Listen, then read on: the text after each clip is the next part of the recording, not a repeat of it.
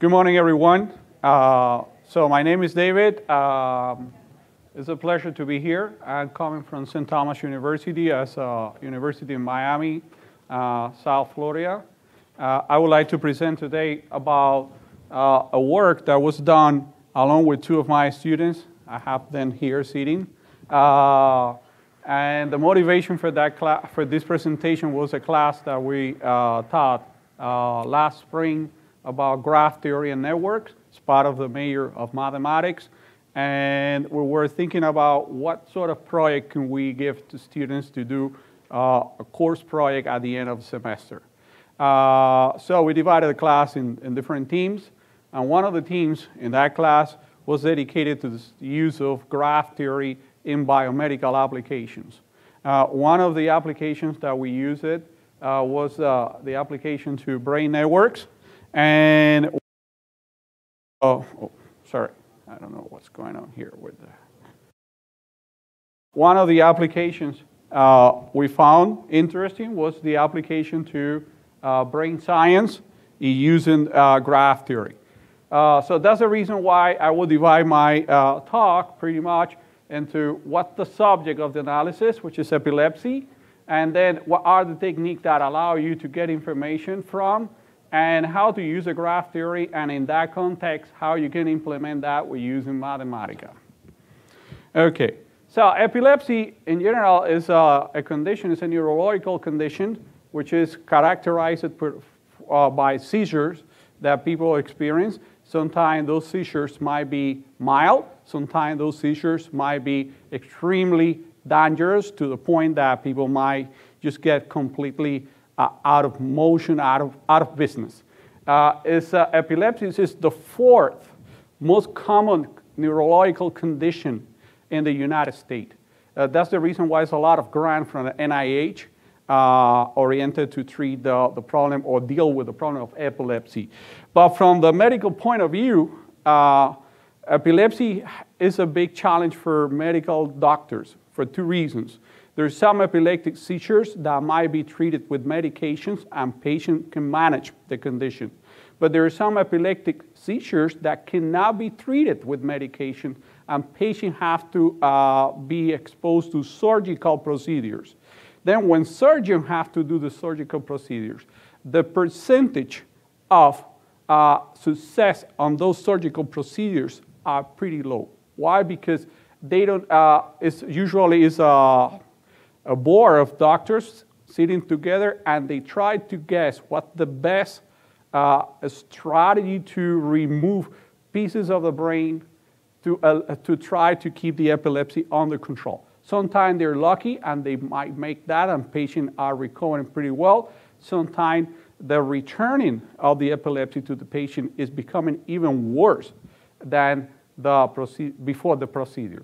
So that's the reason why graph theory now is trying to help in that direction, trying to figure it out what are the functional networks involved during the epileptic seizures and giving a guidance to the medical doctors when they have to do surgical procedures, what part of the brain should be eliminated in order to minimize the invasive procedure that involves. Okay, which are the two techniques from where we're getting, let's say, experimental values? Okay, one is electroencephalograms. So you got the time series of electroencephalograms, and you compare electroencephalogram from the resting state with those that you have during seizures. So then you have a reference normal electroencephalogram. And then you have what you call the partial seizures, patients that have showing epilepsy with a mild component. And then you have epileptic patients that are extremely chronic, that are showing a very, as I'm showing here, showing a very chaotic signal in those cases, and that's why you call your generalized seizures, because then the epileptic wave spread out over the entire brain. It's not very localized, it's spreading out over the entire brain. So typically, what's the procedure that people follow?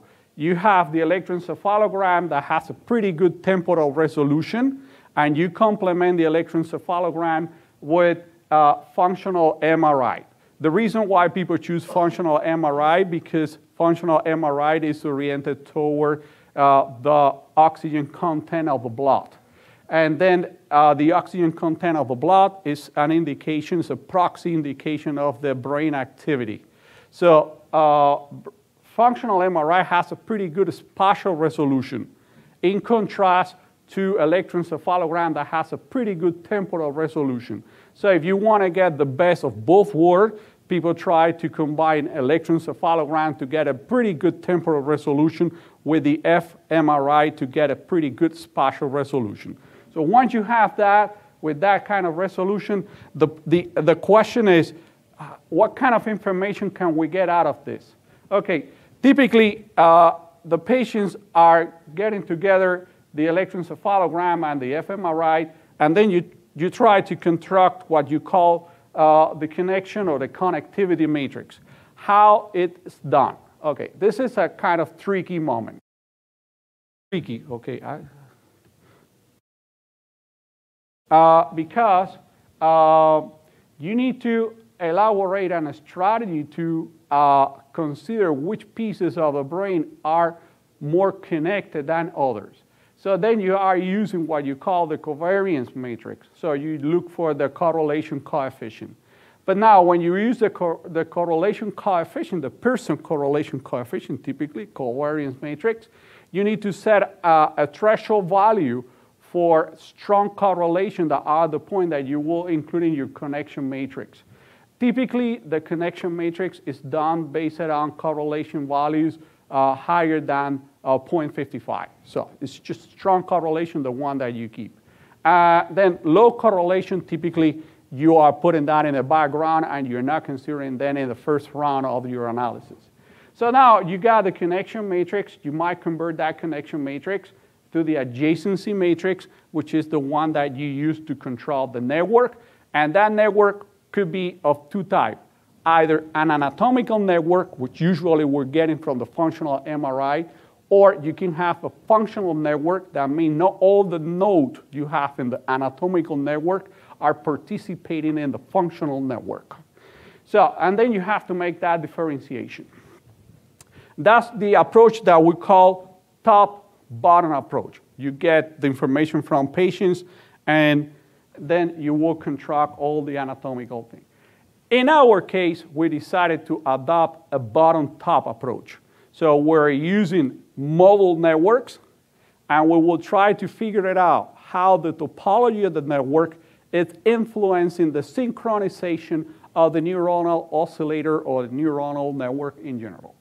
In doing this, we divided the modeling part in two pieces. A microscopic modeling when you have neuron-neuron interaction. And for neuron-neuron interaction, we use the Hughes-Nagumo model, which is pretty common in neuroscience. And then for modeling different patches of the cortical area of the brain, where too many neurons are participating simultaneously, we're using the Kuramoto model, which is a pretty typical model in mathematics for tuning and synchronization. And people who are familiar with this Strogat's book on dynamical system and chaos, that's one of the models that he analyzed a lot. So we're following the bottom-top approach. And doing that, so what's the step of the modeling that we decided to do? So okay, we're creating a model network. We look to topological indices of that network. And then based on the connectivity matrix and the weight of connections, we're passing that to the system of differential equations. And then we compute the solution and the synchronization processes that you have there. Okay, the mathematic implementation is based on generation of a random graph. We're using sometimes the Barabasi-Albert graph distribution, the Watt-Stroh graph distribution, the Bernoulli distribution, and some other random distribution that we created on our own. Okay. These are pretty much the network that we analyzed during that process of modeling. Okay, the first, we started testing the situation with 2 neurons, and then we move it from 2 to 10 neurons, 11 neurons, 13 neurons, 64 neurons, and the largest system that we modeled, neuron-neuron interaction, was with 128 neurons involved, which is a pretty good number. especially when you're looking for areas of the brain when you do the surgical procedures. As you can see, some of the networks over there, they have bridge points. Bridge points are pretty important because in graph theory, we know that Hamiltonian path, the Eulerian path are pretty sensitive to the bridge point because you can make the graph disconnected and two disjointed part of the graph will mean that the lack of synchronization between pieces of the brain. Okay, the solution for the Hughes-Nagumo model in a single neuron, which is the tested one, is showing the limit cycle, and that's the phase plot for the solution. Making sure that we're working with the real model, and we test it. Then we tested for the two neurons. You can see the solution for each one of the neurons. They're following the same pattern. And then when you compute, in that case, the synchronization index for that neurons, you're going to see that the synchronization index will be pretty sensitive to the parameters of the equation that I showed you before. Then we move it to the T neurons. When you go to the 10 neurons connected between themselves, so what happened? So you're going to see that some of the neurons are oscillating very fast, but then you have kind of a transient behavior where all the neurons start dying out, and the signal that the stimuli that you put in from outside, so they're going to die pretty quickly. So there's not sustained oscillation for the particular topology that we choose. However, when you look at another topology like this one, okay, what you can see there is that practically there's no oscillation at all. There's some group of neurons, if they will be connected in that way, you're not going to see too much oscillation over there, so you're not going to see the spread out of the stimuli over there. It's a kind of an inhibition process over there. So now we tested with the 64 neuron configuration because we got from neuroanatomy that there's some kind of bundle of neurons that they try to form dendrite pattern with kind of bridge in the middle. And when you look at that type of topology, you will see that the sustained oscillation will last for a long period of time, which means the brain areas are connected and are synchronized. And there's a more typical anatomical topology that you can see from the brain configuration. So how we implemented that in Mathematica? So basically, we work with the adjacency matrix command that Mathematica has. We created with a couple of tables to assign the weight to each one of the edges of a graph. We created a combined matrix that is the multiplication for the adjacency matrix times the weight for that particular edge. And then we solved the system of differential equation.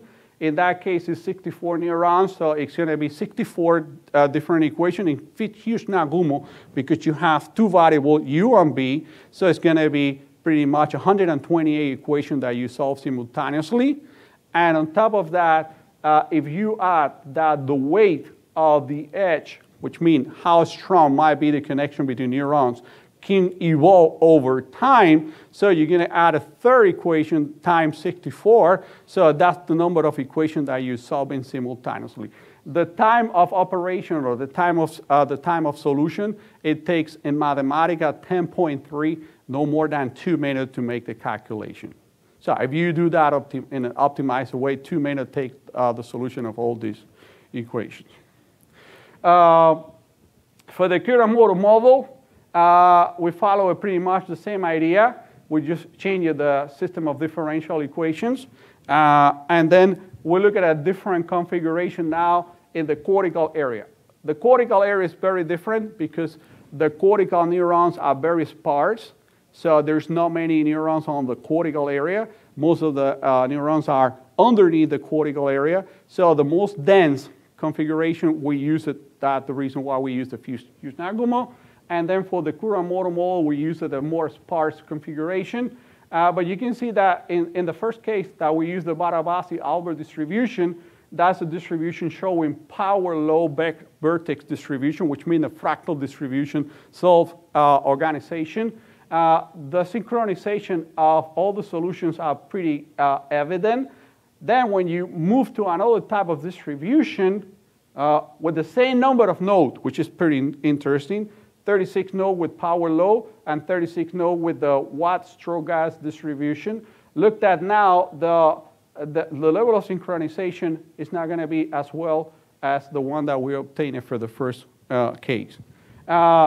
We tested that sort of configuration, and that configuration we tested because it was very typical when you have athlete with concussion, that athlete get kind of hit in their head. So there's part of the brain that are getting disconnected. And that's one of the network use it very common for concussion in neuroscience.